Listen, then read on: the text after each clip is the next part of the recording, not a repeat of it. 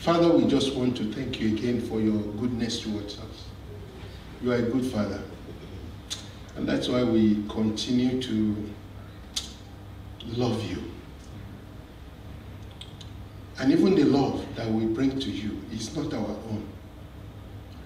You ignited that love in our hearts by Jesus Christ. We appreciate you. We give you all the worship. We cannot come to a place like this to share your word without just honoring you, because you are the Lord of the word.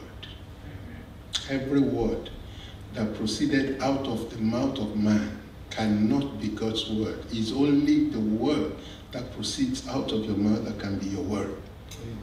And that's why I put myself in my place. I'm just a horse. I bring you to the place of battle. The battle belongs to you, Lord Jesus.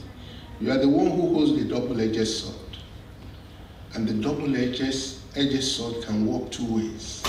Please go forth and walk on my brethren. Let the other edge come for me to walk in my life. That together we will be blessed. That together we will know that you have really appeared and met with us. Have your way, O God. Let your word have your way today. I can touch people's ears, but I cannot reach hearts. But you are the one that can pass through the air and break every stronghold and get to the heart. Just touch our hearts today. Amen. And glorify your name. Amen. In Jesus' name we pray. Amen. Amen.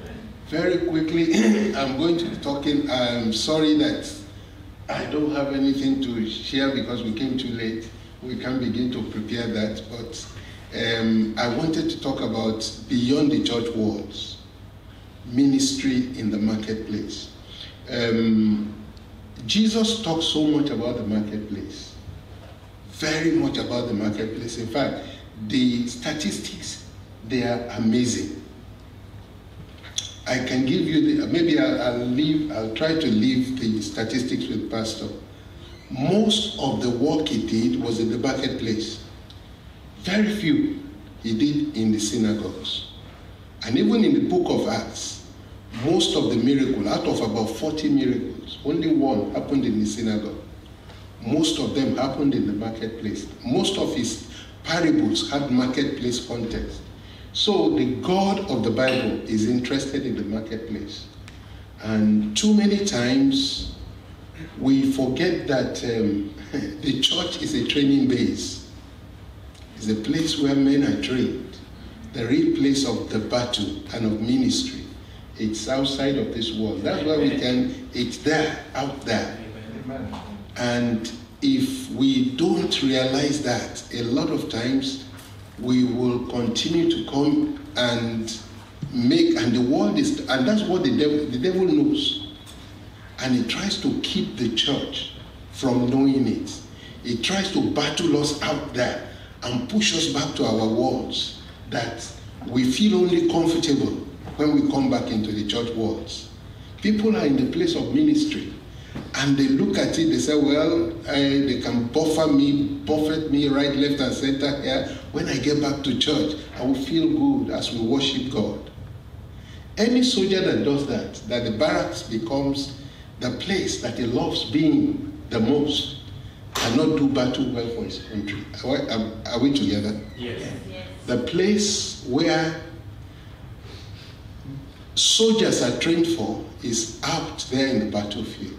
And that's where God has been preparing us. Pastor has been preparing us there. And everything that comes from teachers, pastors, evangelists, and everybody is to build into us the capacity to be able to do what we need to do. Let me define the marketplace so that you can understand what I'm talking about. The marketplace is, generally speaking, the place where we each spend the bulk of our days and time with people we can influence, especially unbelievers. Are we together? That's the marketplace. Because when I say marketplace, the first thing that jumps into every mind is where I walk. No, it's beyond where you walk.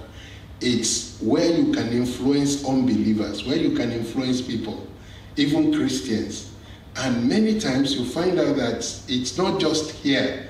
More than 75% of our daily lives, even our Sundays, is spent in the marketplace. not in church. Do you know that if you spend too much time here, and in fact, some people may be waiting to use this place now. Is that not so? And even if it is our own, do you know that by the time you begin to linger too much, pastor will say, well, we have a home to go to. Because this is not home. It's a place where we train you and send you back into the marketplace so that you can be what God wants you to be in the marketplace of life. So that's where we spend most of our time, 75%. We spend less than 25% in the church. And what do we do in the marketplace? Commuting, buying stuff, day job, mothering and fathering, chatting with friends, dropping kids off at school, supermarkets. Do you know that there are people you check out from in the supermarkets, and you check out here, you check out there, you check out everywhere.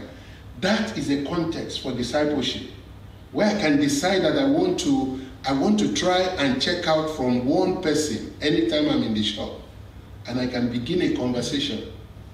I'm not preaching to the person, I'm having conversation. And as I check out, people talk. They talk football when they are checking out.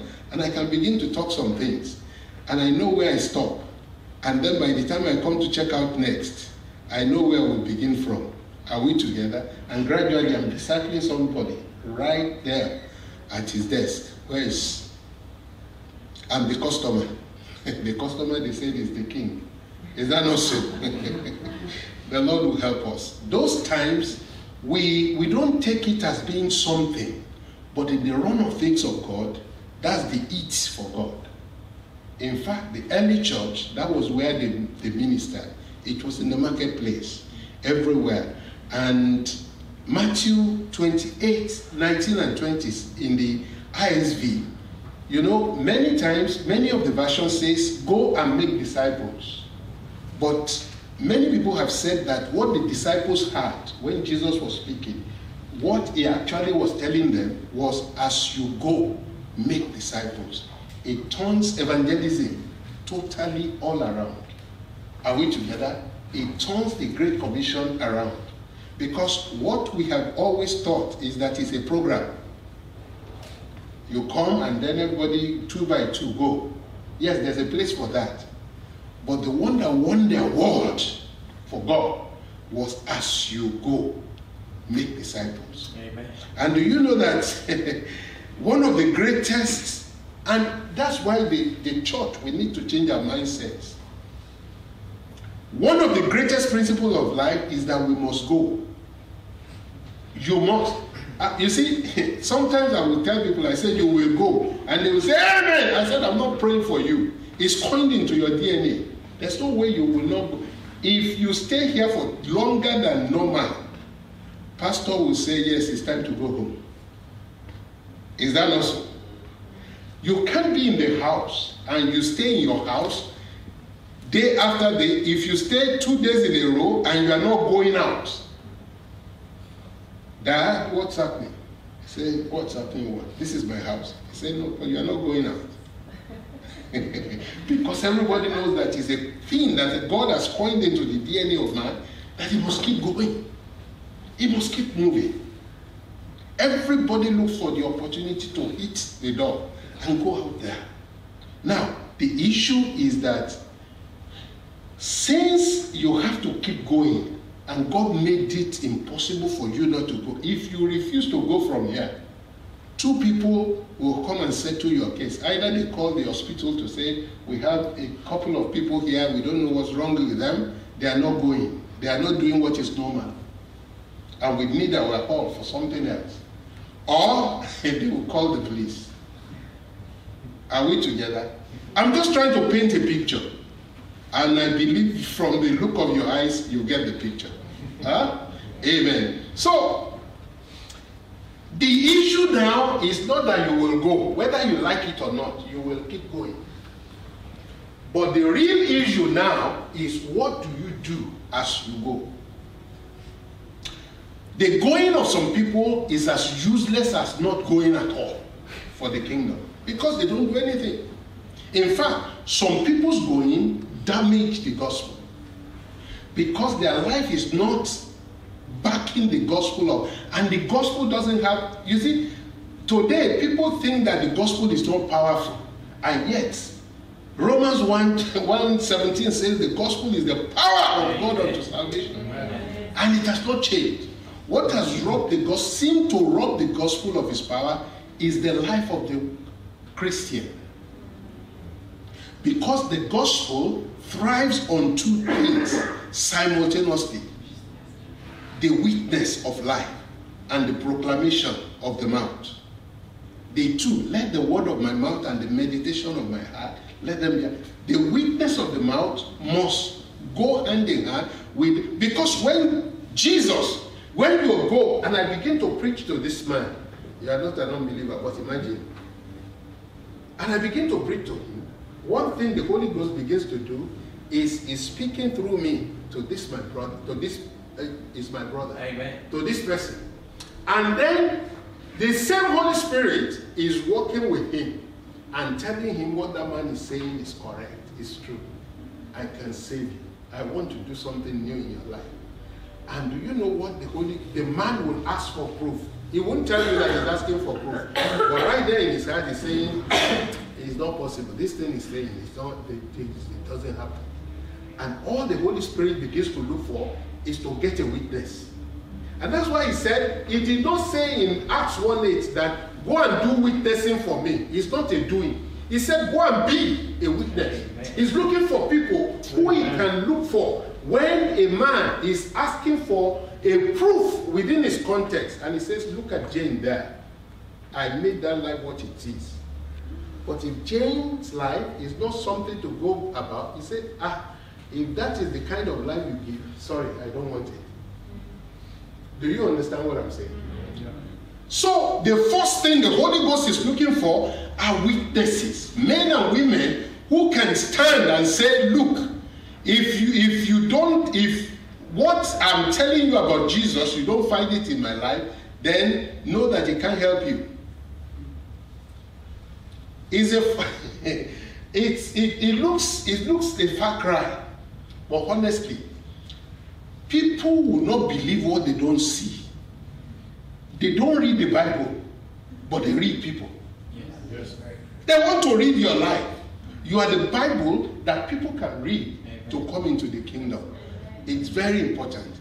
And the thing you can do as you go is to enable the discipleship process. How do you do that? I call it the straw principle. Because as we go in different environments and in different contexts where God sends us to, we apply what I call the DCC 3D principle.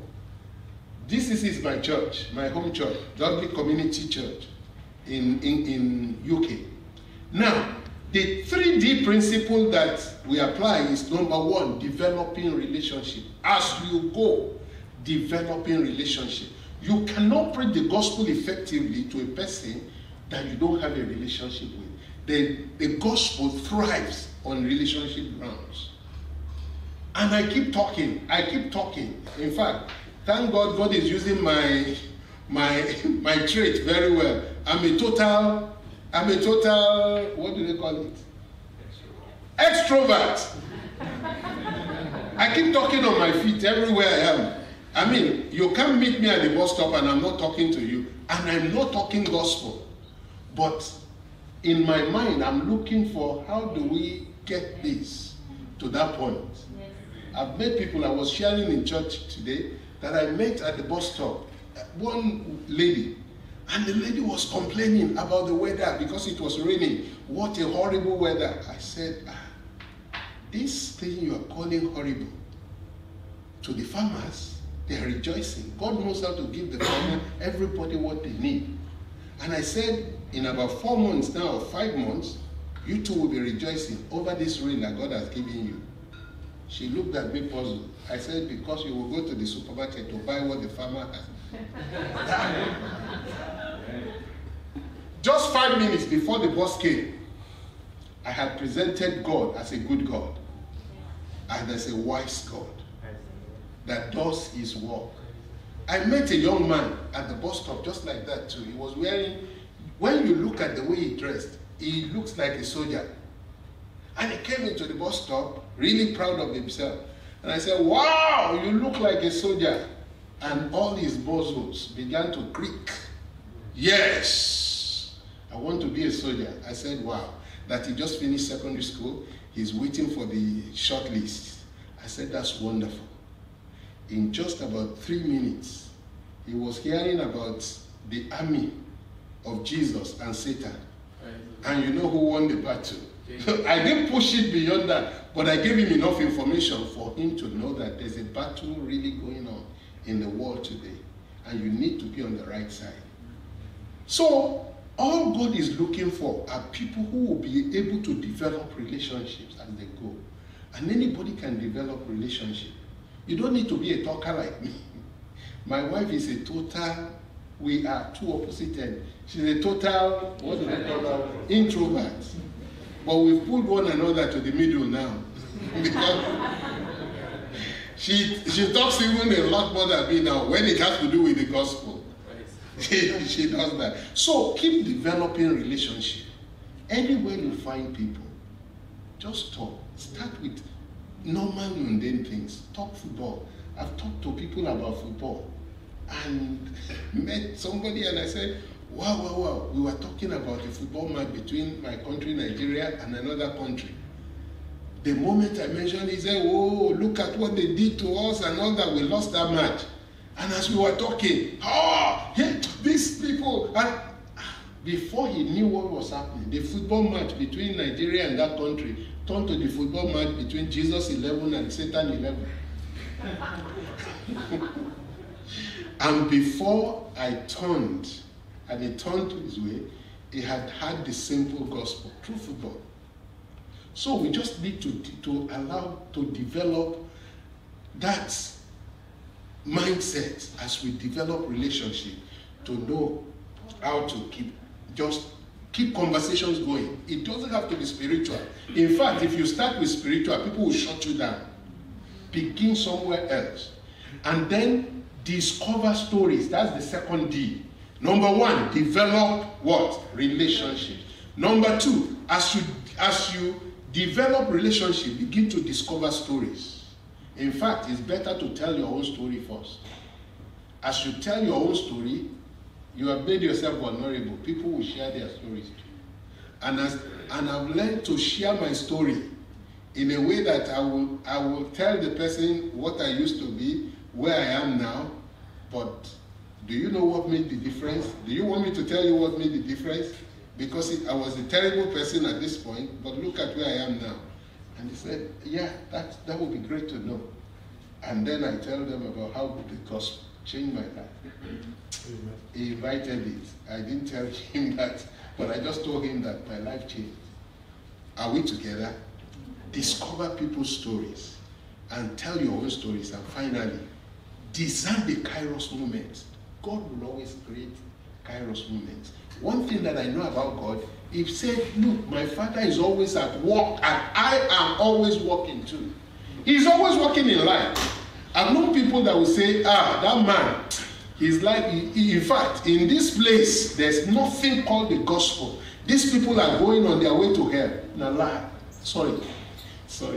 In my country, they will say na lie. But na lie means it's a lie. It's not true. God is at work there. No matter how dark the place is, God is at work. No matter how dark a life is, God is at work there. But you may not know it until you begin to relate with the person. Then as the person begins to talk and begins to share stories, you say, oh, so this is where God is working. And then you can leverage on what God has been doing in that life to be able to bring him into the matter. Are we together? Yeah. So 3 Ds, don't forget. I will send this to you, sir, through him. And then always drop a straw, please, anywhere you go. That was what the early church did. In fact, many people thought that the early church, that the reason why they were chased out of Jerusalem, in fact, many people are due to the fact that it was because the Holy Spirit raised persecution against them. No, he didn't raise persecution against them. It was because they were doing what Jesus told them to do. As you go, preach this gospel. And as they went in the street, at their places of work, where they are doing leather work, they are talking about Jesus. And on the street, you can't walk along a long street and not hear the gospel from about 10 people. So it was, and that's what the gospel does. Once it begins to come in that intensity in a place, there will be a reaction. Amen. Do you understand what I'm talking about? Yes. That was why Jesus said that, look, there will be persecution. It will always come. Especially when we are doing the right thing that Jesus told us to do. The world doesn't want to hear it. The master of the world doesn't want to hear it. But as we begin to preach it, there will be reaction. And that was what the reaction was. But Jesus had prepared them well. And the disciples prepared them well. They were not wasting their time in Jerusalem. All the time they were preparing those brethren. So that when the persecution came, what happened? Seeds were scattered. And everywhere those seeds landed, what happened? Hey, virile seed. They began to bring fruits out. And that's what the church, that's what this is a seed bed where God is preparing men and women to be able to disciple and have churches. Do you know in your place of work you can have a church there? It looks impossible now, but it's possible. When you have one person that joins you as you begin to gradually let your light shine, the moment one person joins you, you have a church where 2 or 3 are gathered. Amen. And as you begin to pray, gradually you grow there. It doesn't need to be in your face before you have a church. An underground church is growing there, and they are doing what you have done to them as you keep discipling them to do the same thing. Amen. So, the missionary mandates today, brethren, don't be afraid, because when you say the missionary, they said, I hope he's not sending us to Afghanistan. No. But there's always a missionary mandate. The first battleground of life, of the gospel, was in the marketplace. And I believe very much that this arena of the marketplace is going to be the last battleground. And that's why, do you know what is happening now? God is turning missiology upside down. Is turning missional engagement upside down. The people that we used to go and look for, we pay the price to fly to their countries. We pay the price to learn their language and learn their culture, to be able to preach to them. And they will persecute you and tell you, if you speak to our people, we'll send you out or we'll finish you. Now, God is scattering them from their countries. They are coming into our own countries. And they are the one paying the price to learn the language so that they can find a job. They are the ones learning the culture so that you can be on par with them. We should use that. We should leverage on what God has done for us. It must not waste. And that's why as you go, honestly, take the discipleship process out of the church setting. It's not just believers class that is discipleship. When you meet a person out there, begin to think missionally. That this person, I see this person every day. I drop my children at school every day, and as I get to the place, there's this young woman that comes to drop her children or comes to pick her children. We could strike a conversation and become friends. And gradually, things will progress from there. You see, if we don't put that missionary mindset, heart on, we will miss most of the opportunities God creates, and He's always creating those opportunities all around us. The Lord will help us. So, as you go, it takes engagement away. When you begin to win souls and disciple them in the marketplace, you don't need to bring them into the church to say, we will have believers class for you. What do they call those classes? Sunday school. You can disciple the man right in his context and bring him to church when he has found his feet, so that you don't bring him cold turkey as a fish out of water into the church. And then he just, if it's not numbers, we are just looking for to count. That is the best way to go about it. Disciple him in his context. Do you know what that does for him? It helps him to live victoriously amongst his people. You are not plucking him from good time with his family. He becomes a model of the Christ life amongst his people as he learns to live for Christ. He learns to contextualize his own gospel to them because he knows his family more than you know them. The best person to preach to a family is the member of that family. In my family, we have about 10 children. 11, but 10. Then two has gone to be with the Lord. And then in my wife's family, the same. It started with us. Both of us were the first people to get born again. But we never ran away from our families. In fact, we lived with them. And they saw the Christ life. They saw the dramatic change that happened in our life. They began to ask questions. We never preached to most of them more than once. Maximum twice. But they saw the witness of life. All of them are born again today. Not because we struggled, but because we lived right amongst them to showcase Christ. So they learn to contextualize their gospel to their family. They keep family friends, family and friendship lines. It's active. You don't cut them away from their family. And then the family just looks at them. You are now Christians. Don't come and talk to us. But they are there, growing in the midst of their people. Are we together? The Lord will help us. So that's how we can labor like the first church. I think I don't want to push it. Can I stop here? I should push it. Okay. So the issue now in these end times is that the church should be more proactive in strategic training, equipping and retooling and refocusing the ability of brethren so that we can exact tangible positive influence in the 7 mountains of influence. You know what those mountains are? Who knows? The mountains of influence. Yes, sir. Can you enumerate them, sir, quickly? Education, health. I know them, but I just can't forget. Okay, don't worry. But I do know them. Sorry, I know. I understand you know it. But yeah, Lance Warnow, but he was the guy. Yeah. He came out. Thank you very much. The religious mountain, yeah. The family, thank you. The education, government, media, art, and business. Those are the 7. And do you know that's where all these people that are against the gospel are targeting? And they take hold of those mountains, and we Christians will pull back.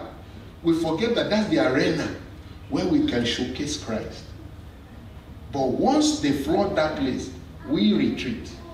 And we have been retreating into our churches more and more. We need to begin to go out again, gradually. And you see, we need to be the best in those mountains of influence. The one we have taken is the religious. We have been there so much. Sometimes even family, we have not been able to take it so much. Education, they are taking it away from us. Government, media, arts, business. Who says a Christian cannot be the best they can be in the media and be the best professional there? The thing is, if all I can do there is to do a shoddy job, and I think that, well, I'll put my whole time in church things, and I sneak in there, I just do a shoddy job, I am not showcasing Christ. I need to be the best I can be in my profession. There was a story that was told of one man. He's an executive in one of the biggest, he's in America. I read this story. This man is a BAM person, BAM missionary, business as mission. He was in this organization. It doesn't belong to him. But one of his people made a mistake. A girl, a lady, in the financial market made a mistake that cost the company about hundreds of thousands of dollars, if not some millions. And this girl broke down and was crying. She normally is a cutthroat market, that place. You do that, you are gone. In fact, you pay everything. And you went to talk to this boss and was weeping. And the boss said, it's okay. And tried to comfort her and say, well, we all can make a mistake. That's no problem. Let's look for how to recoup it. And gradually began to build back up. This lady asked him, he said, why will you do this kind of thing in this kind of place? Anybody will fire me. Why are you not firing me? He said, I can't, because I made more mistakes than you, and God forgave me. So why can't I forgive you? She gave her life. Right there. Amen.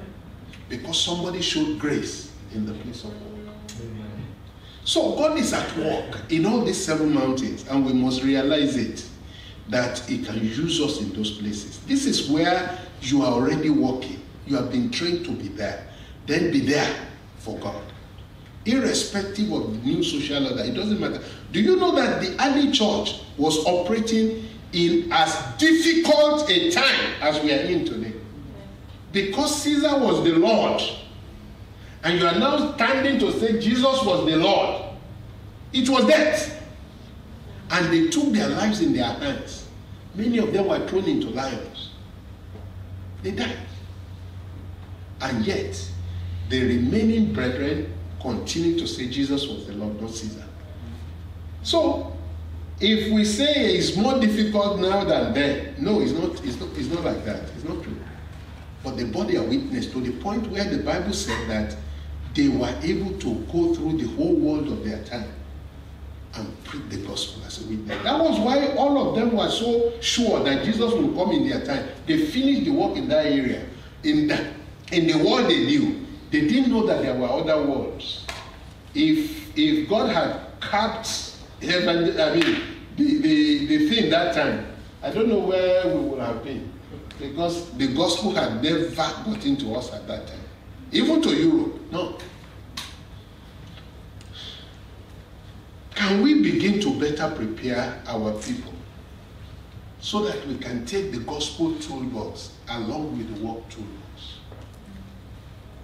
There are ways in which you can preach to people in the place of work, and they won't know that you have preached to them.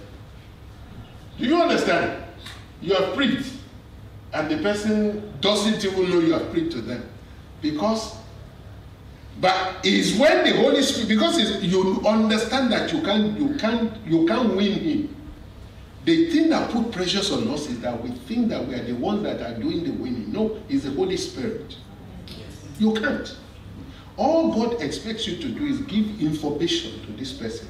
And as long as you give the information, honestly, you've done your work. The Holy Spirit will finish the rest. So, no pressure.